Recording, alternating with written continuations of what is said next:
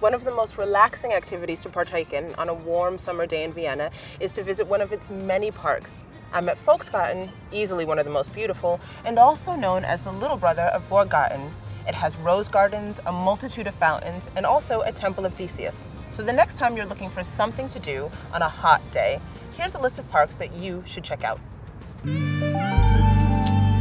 The Volksgarten, which translates to People's Garden, is definitely one of the most beautiful public parks in the city. It is part of the Hofburg Palace, and in the middle of it, you'll find a small-scale replica of the Temple of Hephaestus in Athens.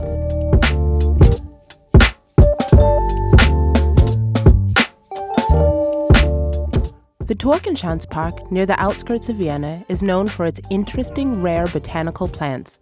This public green space features ponds, monuments, play areas for the kids, and an observation tower. At Stadtpark, you will find peace right in the middle of the city. It was opened in 1862 as Vienna's first public park. It has more monuments and sculptures than any other park, including the famous golden Johann Strauss Memorial.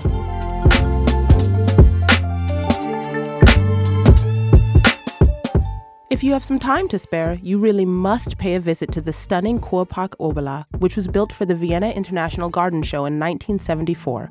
Perfect for a jog, a picnic, or a fun day with the kids.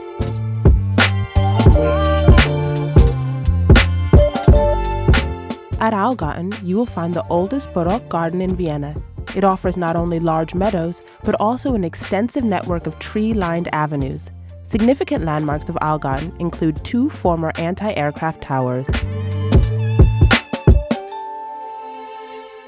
Danube Park is home to one of Vienna's most prominent landmarks, the Danube Tower. Here you will find lots of opportunities for sporting activities. Don't forget to take a ride on the Danube Park Railway.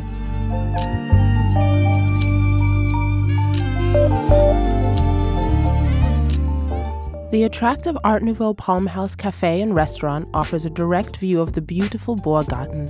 Situated right next to the busy Ringstrasse, it's truly an oasis of green.